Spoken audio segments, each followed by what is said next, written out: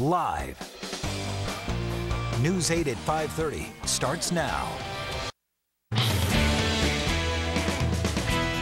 In Health News tonight, a new treatment for patients coping with chronic circulatory disease. News 8 medical reporter Jocelyn Menta has more on what she found out about this breakthrough procedure. Jocelyn.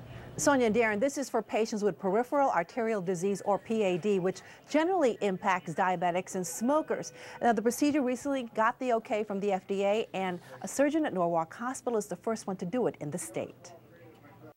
After years of smoking, Jim Councilman began feeling intense leg pain. The pain got to the point where it felt like somebody had a tourniquet on my leg, and they kept locking it down. The pain was caused by peripheral arterial disease, or PAD, the hardening of the main arteries due to plaque just above Jim's knees. Here, and you can see the blood flow comes down here, but then it gets blocked. In Jim's case, the narrowing of the arteries led to a complete blockage. Help came in the form of a drug-eluting stent, recently approved by the FDA. It's a big jump forward. Dr. Paul Gagne at Norwalk Hospital is the first surgeon in the state to implant it. He says, like other stents to unblock the arteries in the leg, the metal is heat sensitive. But this one is coated with a thin layer of a drug known to cancer patients as Taxol. The medication actually stops the cells from multiplying in an abnormal or in a damaging way, and therefore the narrowing doesn't recur. The stent is right here. Basically minimizing scar tissue, leading to fewer reoccurrences. Rather than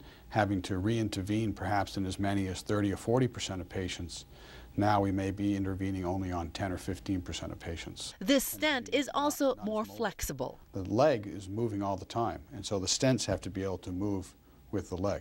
It was immediate relief for Jim Councilman. It's sort of like turning on the faucet outside in the spring. There's the chugging and coughing and this and that, and finally you feel it, you feel the water going through, and I felt that in my leg. He's good to go to do most things. I have no pain doing this.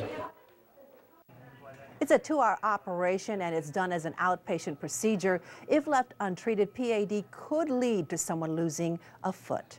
For more information, log on to WTNH.com. Darren?